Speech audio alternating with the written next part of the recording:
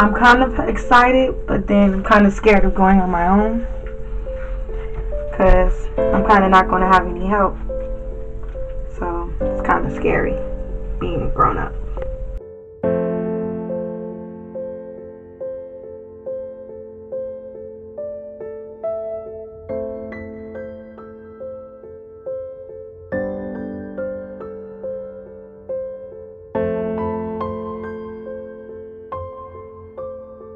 I'm worried about just being out there on my own with no one.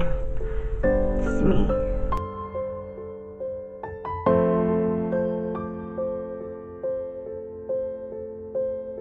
Trying to work and go to school at the same time.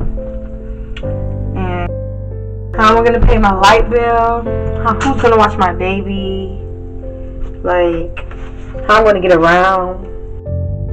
Those are a lot of things to do by yourself. So that's why I'm kind of not excited.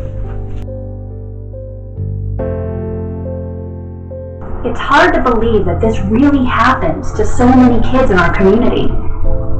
At Children's Harbor, we do everything that we can to bring light back into the lives of children who've been abused and neglected.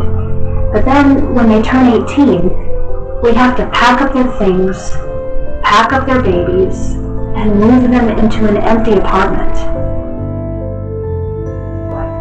I know it's only going to have a bed for me. Empty is not a home. We don't do that to our own kids. We can't change the system.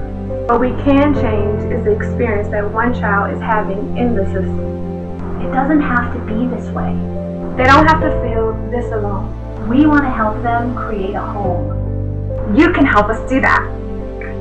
Your vote means Bath towels, Pots and pans, Bed sheets, curtains, a crib, a crock pot. the stuff that homes are made of. vote today. Vote tomorrow too. Help your grandma vote. Help us light tomorrow with today.